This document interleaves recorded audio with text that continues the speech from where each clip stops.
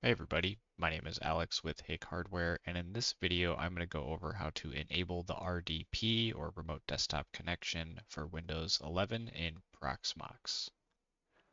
So this guide picks up where my Windows 11 VM creation guide ends. So if you haven't done that one, you can click the prerequisites link here for that, and you can go through the steps to create the VM. And then once you're done, you can go to this guide and enable the RDP. And I highly recommend enabling the RDP. It's just a much better experience. Alternately, you're going to likely be in the console here within the Proxmox.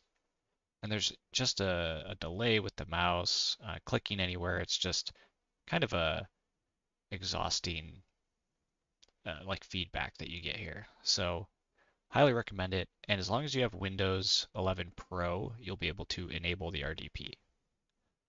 So actually the first step is to come into the console here and go to the search bar and just type in settings, and you're going to go to settings. Then you'll go to system on the left-hand side here, and then you'll scroll down to remote desktop.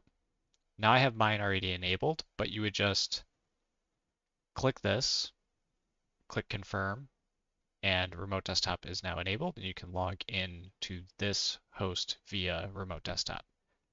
But to log in, you need to know the IP of this, and you can typically find that in the summary. If you have the QEMU agent running, it should list the IP address here, so we'll just copy that. And then we're going to bring up remote desktop. So let me just get that shared for you.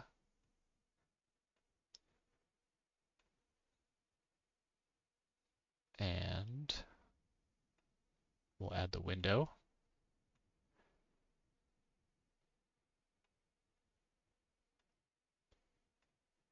All right, let me just bring it down a little bit. Okay, so this is where you would paste in the IP address.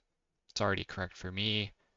And I've already logged into something else, so it has my username, but you may want to click Show Options, and then you can put in, typically it's going to be the email that you used or the username that you used when you created your Windows 11 virtual machine. And I always change my desktop to 1920 by 1080.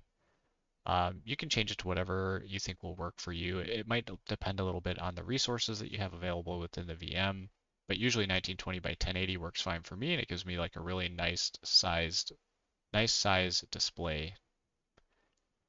So I'm going to click connect, and you don't see it, but it has me type in the password here. I'm going to click OK, and then the VM pops up, and I believe you should now see my Windows VM. And I'm actually logged into my VM, and I'm able to use the remote desktop, and you can see it's much quicker if I, do anything like opening up any of these things like the File Explorer. It's super quick. I can move around really easily. It's just a way better experience. So that's it for getting the remote desktop enabled. If this video was helpful, please feel free to leave a like, and I'll see you in the next one.